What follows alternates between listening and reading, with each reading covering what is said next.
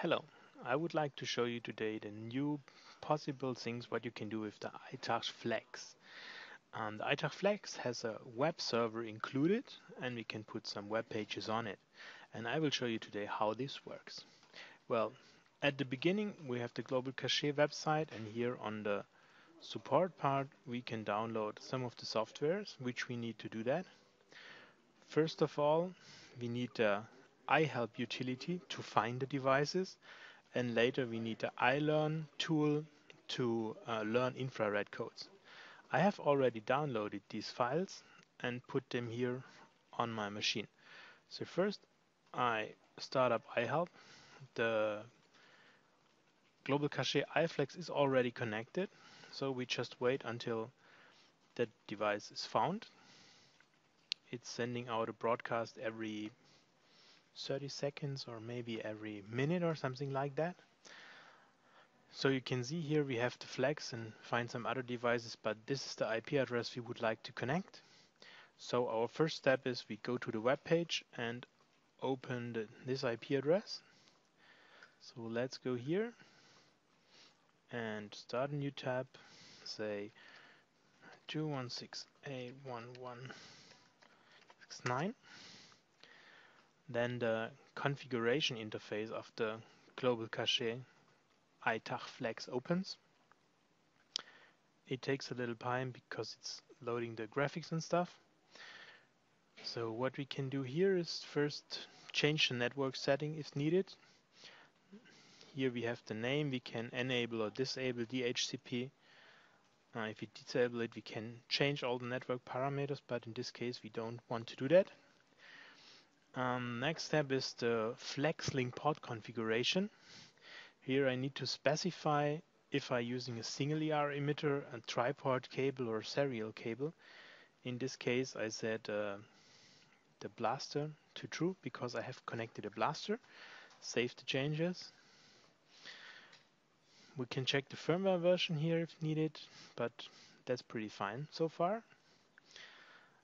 Okay, what we are doing next is to read the ER code. For reading the ER code, we open the iLearn utility. It's this one here. And we switch this to iTach Flex Learner. And we need to fill in our IP address here and say connect. It now says it's connected. You can see here, this is the iTach Flex. This is a DVD player. I close the door here for a second. And I have a remote here. And what I do now is I will learn the open command on the global cache box. There is a hole on the top. Then I just put it on the table and say open. And then you can see that the learning utility has learned the code. So this is the code which we need. The next step, what we are doing, I have already prepared a small web page. It is in the same design like the web page which comes from Global Cache. It's looking like that. It's called DVD HTML. It's a little bit jQuery in it. It's a little bit CSS files, but you can also use a very simple code if you like. It's just to make it look a little bit nicer. The main point which we need to have a look on is this function here, because this function is for sending out infrared codes. The documentation, how this is done and which commands are available, are in a document which is available on the Global Cache web page. Maybe I show you this for a second. Here on the web page, on the right side, you can see documentation. We have the HTTP API or the TCP API. In this case, it's the HTTP API. I have already downloaded this file, so it's this one here. And there you can see it's the ER command transmission.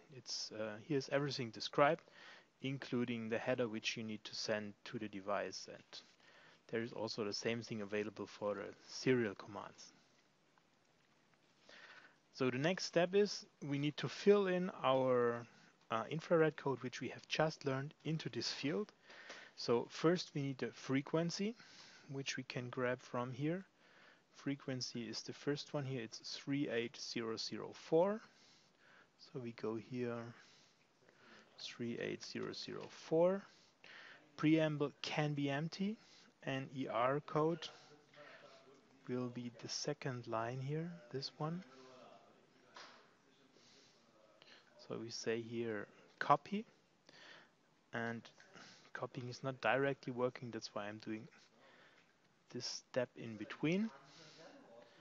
So we copy this part, say copy, and put this then here in the infrared part between the two quotation marks, and here we say paste. So this is my infrared code, and the infrared code must be repeated one time. So I put 1 here. Then I save this file.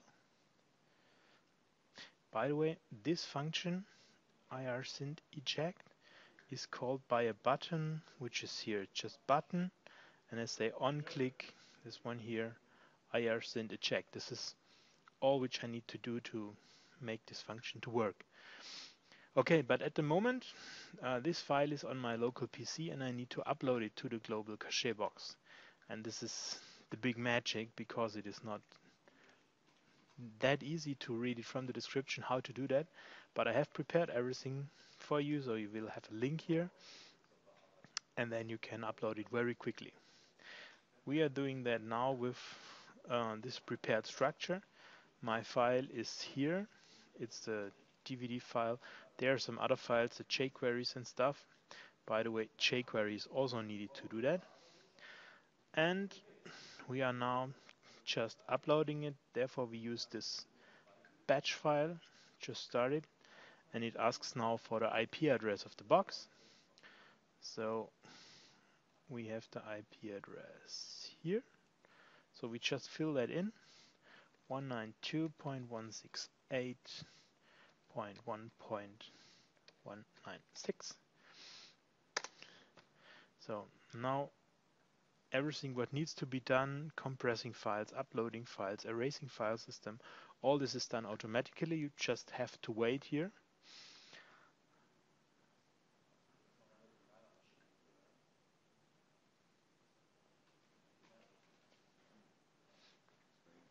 It just takes a little time.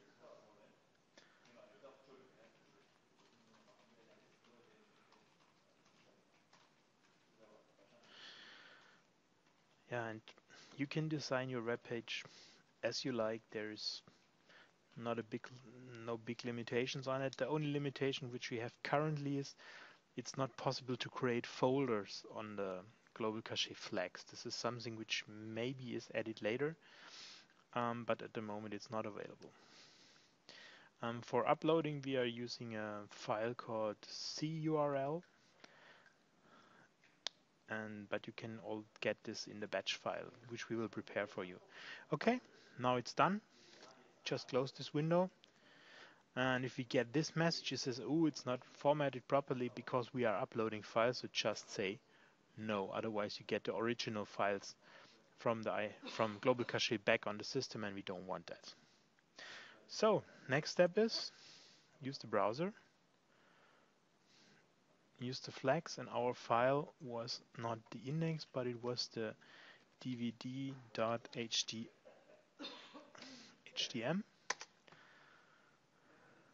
So it's opening. The graphic need a little bit time. I have not included the preloader, so just wait. Well, that's it. There's the open button, and if I press the open button, you can see here on the webcam what will happen. You can see the display changes and it opens again, and press the button again and it closes. So it's pretty simple to do a single one-way remote control system with the global cache boxes. I hope you will find some time to do something with it because it's pretty cool. Well, see you next time.